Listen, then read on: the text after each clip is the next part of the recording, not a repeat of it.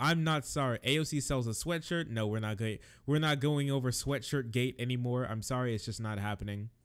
Men, stop hooking up. Okay, listen. We got some men's guidance, okay? Dude, this channel is so astroturfed. It's so funny. Oh my gosh, she does sound like Ben Shapiro. Wait, I forgot how much like Ben Shapiro. She does look like woman Ben Shapiro. It's wild, dude. Dude, I'm telling you, look how much. Wait, let me pull up a picture of Ben Shapiro. Wait a second. All she needs to do is like tilt her head down. I mean, they look pretty similar. It's almost like they're related. It's crazy. I did a video entitled Ladies, Stop Hooking Up a few months ago. After making that video, many angry people said that I had different standards for men and for women, that I thought men could sleep around while women should wait. Here's the deal. Both men and women should stop hooking up.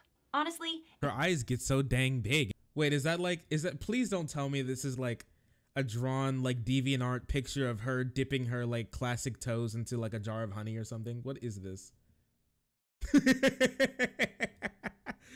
I mean, true. Why does Ben Shapiro's sister look like a Wojak girl? If everyone could just wait until they got married, the world would be a much better place. So men, here's my advice to you. Stop hooking up. In many ways, not hooking up is harder for men, and it's a lot harder to get across to them why it's bad for them. Yeah, that's true. Every single moment of every day, I'm thinking about hooking up, and every day I'm not hooking up, I'm thinking about why I'm not. Just so you know, if there's not a video being posted, it's because I'm busy plotting to hook up, because that's just what life be. There appear to be only positives and upsides to it because the immediate negative consequences aren't as obvious. But just because you can have sex in a way that seems like it's carefree doesn't mean that's actually the case. You might think that you'll have street cred if you sleep with a certain number of women. Oh my gosh, street cred. Oh, what is this, like a Dare PSA from the 90s? Street cred. Hey dude, hooking up isn't cool. You think you'll get cool street cred, all you'll get is chlamydia. That's a bunch of lies. First of all, sleeping with a certain number of women to prove to your male friends that you can keep up is a useless endeavor. The same guys who care or would be impressed with your number are the same guys who don't deserve your respect in the first place. I mean, this one, I'll give it to Abby here. True. Don't worry about the amount of bodies, all right? You got hidden under your sheets. The only bodies that you should be worrying about are the people you're bodying in basketball, which are your friends, on weekends, especially Saturdays, because Saturdays are for the boys. Oh my gosh, Unholy Spike with a $3. Ben Shapiro OnlyFans Wendo. And at the end of the day, it won't make people like you. It will rot your relationships and poison your friendships. Wait, okay, listen. You can say a lot of things about how hooking up probably isn't like the best for you, like from a health standpoint or like a spiritual standpoint, but what do you mean rot your relationships? Do you think like the ghost of Cummy's past is going to come and haunt you in your sleep or something? You're gonna be like Scrooge or something? The ghost of Cummy's past. They're coming, dude. They're coming. It's gonna come and it's going to flow down the hill in a viscous pool, and it's going to sit and rot your relationships from the core out. All of them. Your friendships, your relationship with your barber, the relationship with the mailman, the relationship with the dude who drives the Amazon van. Everybody, literally everybody in your life, they will annex you. You'll be disposed of like a leper because you decided to hook up with Sarah that one night. Being confident in who you are, personable, fun, and charming will make you cooler and more popular than any number of women that you sleep with would. This is true. Listen, okay? Once again, this is a men's rights feminist stream, okay? I'm not gonna falter when she speaks the truth. It is true. You shouldn't. And this, I'm not sure if she's gonna broaden this out, but this also goes to a lot of dudes base their worth completely on how many like women they can have like them, and not being seen as attractive to women is one of like is a really big thing. That's a really big blow to a lot of men's self-esteem, which you shouldn't be basing it off of other people's like views of you like that, especially when it comes to how many people just want to be in a relationship with you. That's not an accurate depiction of how good or how worthy you are of a person. You agree? It doesn't matter how many people you hook up with. It doesn't matter how cool you are. Wait, it does matter how cool you are, okay? Because I'm the coolest kid on the block, and that matters a whole lot. All right, repping the East till I'm resting in peace. Okay. Second, a good woman would love to be with a man who saved himself for marriage and for her. She will know that you take sex seriously enough to wait for the right person. There's a male fear that if you're a virgin, it would indicate that you have no appeal or that you're bad at sex. I think lots of people don't care if their partner's a virgin, except for some. Listen, okay, it's Abby. Thank you, Vibes. I'm so happy that you finally come to Coom. You finally found your way home like a homing pigeon, only to Coom. What determines how cool you are? Yeah, how many drugs you've taken. That's the real question. Every time I'm on a new date, the girl always asks me, how many drugs have I taken in the last 72 hours? And if the number isn't low enough, usually they just kind of scoff and get up and leave. They scoff, they do a little hair flick, and then they get up and just leave. Right there. And I'm there, sad and alone, drinking my coffee and eating my toast from the cafe that we were supposed to meet at, completely alone. The waitress comes over and asks if she's coming back. I look up from my phone and say, no, she's not. It's just me. And they go, oh, and then they just kind of leave.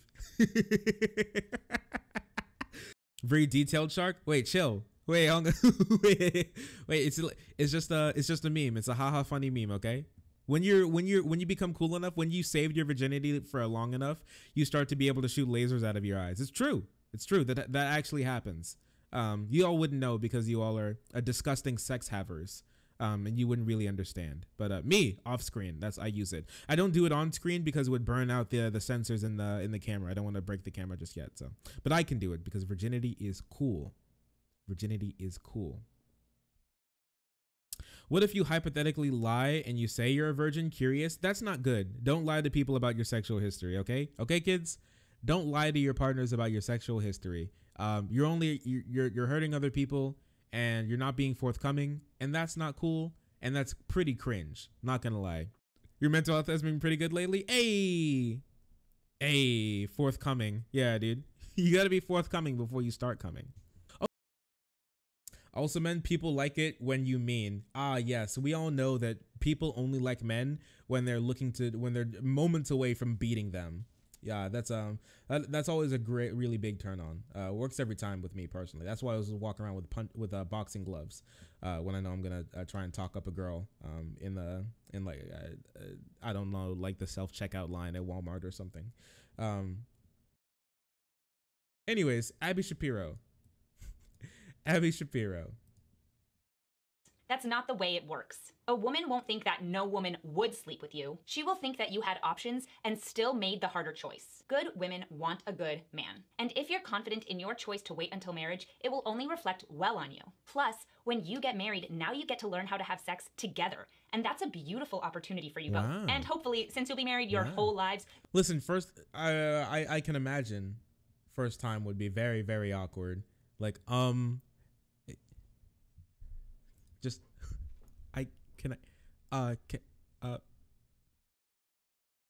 you can take that off. I guess I'll take mine off.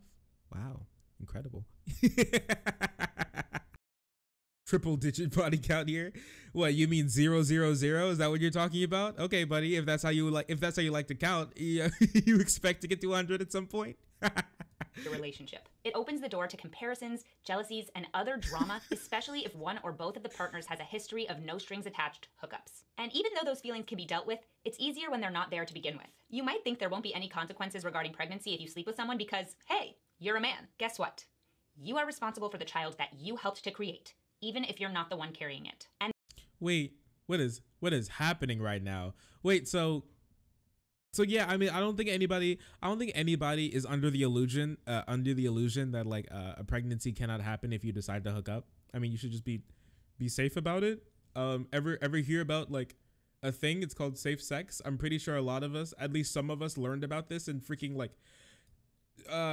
freshman year of high school or something. Hopefully you have. I hope that you have, because that's important. I really hope that you did. If not, we have way more problems than just this. I'll tell you that much. Way more problems. Getting caught by your BF's dad for the first time was very not rad. Wait a second, Unholy Spike. You can't just allude to a story like that and not tell us. Wait a second. Spike, you got to tell us this for... Wait, you also got... caught by a different girl's brother. He threw up and wait, it's happening. What are you doing? Are you doing this in like the girl's hallway or something? You can't even wait to get into her room. What are you getting caught by everybody? Are you on their like ottoman in the living room? What is happening right now? How has this happened to you? Low stealth rating? Apparently, dude. Did you keep your pants on? Did you have like a whole pocket of change? You're just jingling around like a freaking janitor or something with like that like belt buckle full of keys? Yeah, you're like a scallywag, man. He had like freaking doubloons in his back pocket. The neighbors can hear him just jingling around like a coin counter. Oh my gosh. That's incredible to me. You had to shake someone's hand after Frank.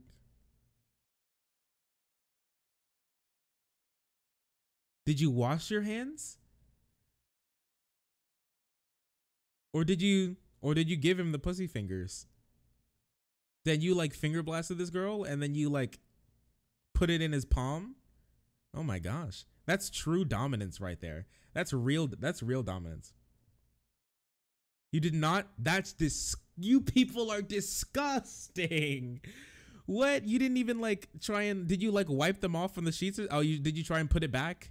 Like you did that and then you like wiped it off on the inside of her thigh or something? You're like, hey, take this back. He teleported? What? You people are ridiculous. You people are horrible. You know that, right? You're horrible.